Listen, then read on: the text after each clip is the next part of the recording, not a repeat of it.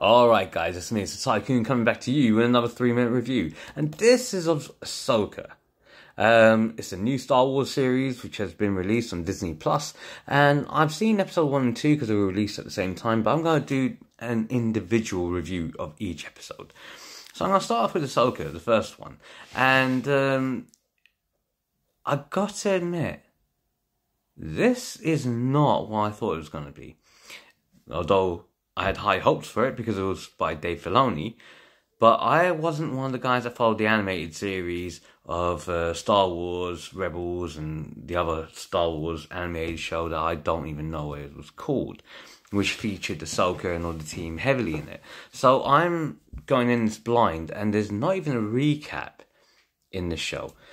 The show, the very first episode kind of follows a formulaic way of doing things, which I kind of hated in many of these kinds of shows.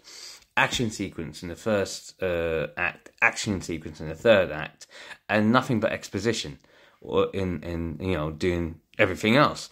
But for an hour-long episode, the first act is just the intro, before the opening title sequence, and then one final fight scene that lasts for 2 minutes. And the rest is all talk. Far worse than that. It's a lot of walking, a lot of seeing Ahsoka walking around, looking very stoic. We get it, she's matured, she's not a young girl anymore, as we've seen in the Clone Wars. She's gone through adventures, she's seen things, and now is very, very, the universe is this, that, the other, so I'm very much a stoic person, very rarely smiling, and all the rest of that crap. And she meets up with some of her old Star Wars Rebels colleagues, and, they're trying to find a MacGuffin, a map. So, kind of revisiting the same sort of style as Star Wars, Rise of Skywalker? Yeah, that crap one. Going from place to place and trying to find this one guy called Thrawn, which we don't know nothing about, as if you've seen all the stuff beforehand, maybe we'll know about him.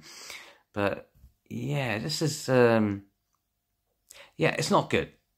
It was long, it felt long, and for the hopes of Dave Filoni, it was formulaic. It was terrible. So, yeah. On to episode 2. Let's hope that was better. As always, guys, if you're watching this on TikTok or YouTube, give me a like, follow, subscribe, and if you don't know how to do that, then you'll need to go back to school. So says the TYCOON.